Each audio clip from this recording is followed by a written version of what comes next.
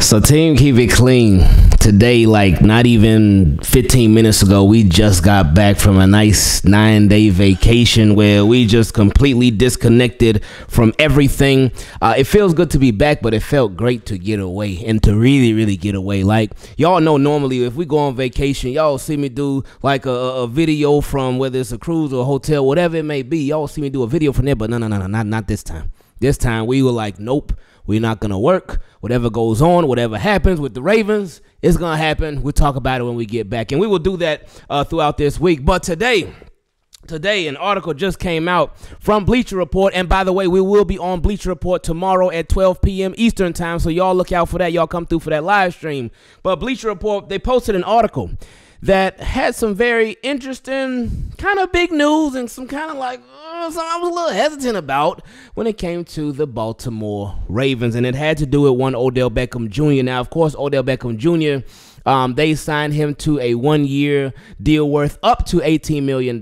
He got about, I think, 15 or 16 mil of that. And then the Baltimore Ravens reworked Odell Beckham Jr.'s deal so they could sort of maneuver the dead cap around a little bit, because he was originally signed to a 1-year deal with 4 void years on the back of it. And then they reworked it to where I forget exactly what the numbers were after they reworked it, but I know his salary next year at his current rate is $50 million. So obviously they're not going to pay him $50 million.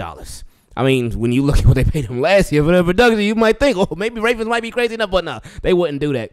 But big question that's been going around the Baltimore Ravens and around Ravens fans: what are they going to do with Odell Beckham Jr.? And it's been a very interesting topic to hear people's different takes on it. Should they keep him? Should they bring him back? Should they let him go? What should happen with Odell Beckham Jr.? And I'm not mad at anybody's choice, at anybody's decision, what anybody prefers when it comes to OBJ. For the people who want to keep OBJ, I get it. Like OBJ, the vibe was there. He brings the energy. And this is a high-profile name that brings some extra attention to the Baltimore Ravens. And it's somebody that, when he does have the ball in his hands, he caught pretty much everything thrown his way. And he only had, I think, maybe 1 drop. So Odell Beckham Jr., when he did get the ball, he did his thing. Now, at the same time with Odell Beckham Jr., for the people who do not want Odell Beckham to stay, I get that too, because of the price tag and because he was always hurt. He was always hurt. Odell Beckham Jr. was never healthy, and the biggest question that I continue to have for Odell Beckham Jr., whether he stays with the Baltimore Ravens or not, is will he ever be healthy? Because he's been dealing with injury concerns literally his entire career. So I can't be like, all right, well, I expect Odell Beckham Jr. at 31 or 32 years old to be fully healthy now. I don't think that's a realistic expectation. You, of course, hope that for him, and you wish that he could stay healthy and be healthy, but the expectation, when you think about it realistically, it's like, I don't think that's going to happen. But you never know. So with Odell Beckham Jr., again, if people expect him to stay or people expect him to go, I get both ways. But according to Jeremy Fowler, let's just read this report from Bleacher Report. It says the Baltimore Ravens may replace one high-profile veteran receiver with another this offseason. ESPN's Jeremy Fowler reported Sunday the AFC North team likely won't re-sign Odell Beckham Jr. So with that part, that really doesn't come as a surprise.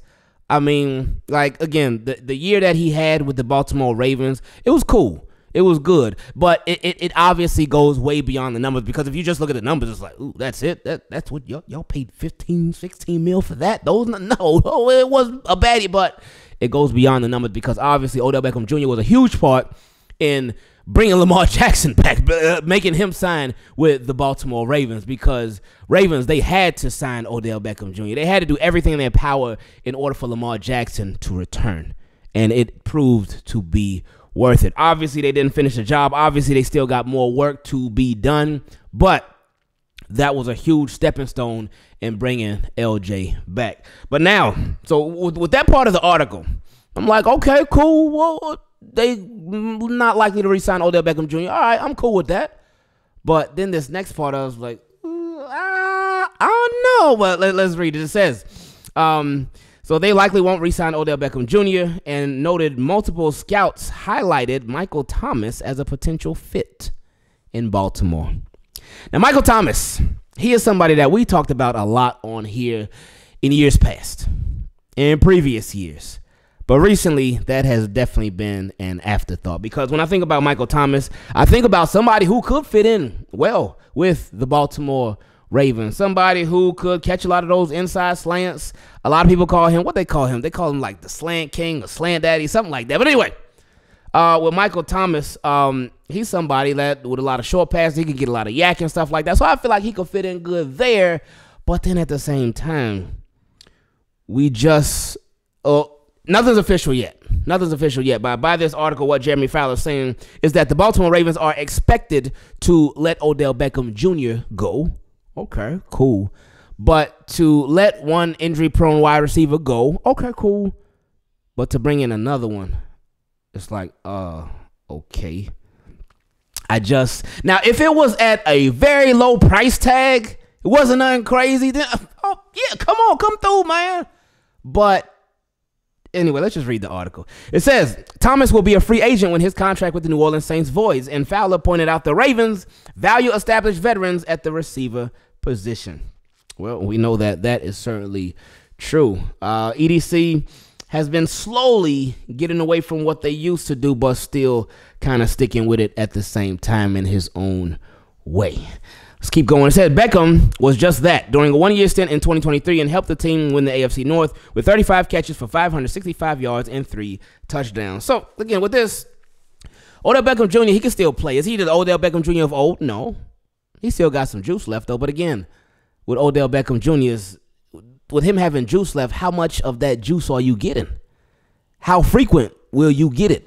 How often will he be in the game for you? Will he remain in the game for you? Will he stay in the game for you? So that's just something to think about with Odell Beckham Jr. But he said, the article says, like Beckham, Thomas is a big name in large part because of his previous production. The 2016 second-round pick was once considered one of the best wide receivers in the NFL, but hasn't been as productive of late, in large part because of injuries. Yeah, that's the part right there. So he played 7 games in 2020, missed the 2021 season, appeared in 3 games in 2022, and then played 10 games this past season. But the Ravens and other teams will surely be intrigued by the possibility of the 31-year-old rediscovering some of the old form that allowed him to win Offensive Player of the Year in 2019 with 149 catches for 1,725 yards and 9 touchdowns. See, that's amazing. See, but that's the thing. I know for me personally, whenever I will look at the Saints, whenever I will watch them play, I will see Chris Olave doing his thing. He's just amazing. Some of the catches that he be making is amazing. His speed and his body control is just out of this world. But then when I would see Michael Thomas play, I would be surprised because I'm like, oh, he's not hurt right now. But then it ended up having, oh, no, Michael Thomas going to miss this game with injury. Oh, he's going to miss this game with injury. Oh, he's going to be out for this extended amount of time with injury. So it's like with Michael Thomas, again, you hope. You hope that it's there. This is the same thing I hoped for with Odell Beckham Jr. last year. I hope that he will be back. I hope that he will be healthy, even though expectations were low for his health. But we can't keep banking on health forever. We can't keep banking on hope forever when it comes to health for these players. We talked about this when the Baltimore Ravens signed Sammy Watkins back a couple years ago. If a player shows you who they are, you got to believe him. You got to believe him. Sammy Watkins, throughout his career, missed a lot of time with injury. What happened when he came to the Baltimore Ravens? Yeah. It was no different. Odell Beckham Jr. was no different. If they were to get Michael Thomas, I would hope that it would be different, but I couldn't realistically expect it to be different.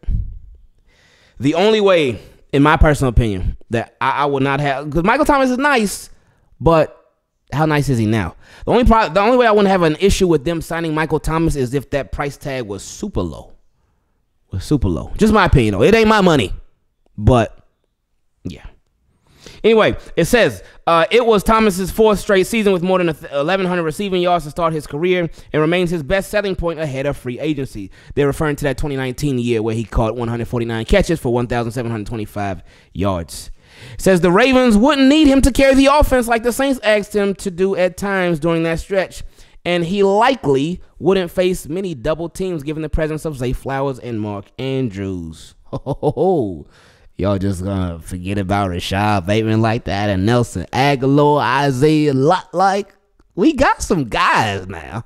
We got some guys. Don't sleep. But anyway, it says throw in the reigning. Oh, yeah. That's true. It says throw in the reigning NFL MVP, Lamar Jackson. That is very true. The reigning MVP. Yeah, that's his right now. That's his.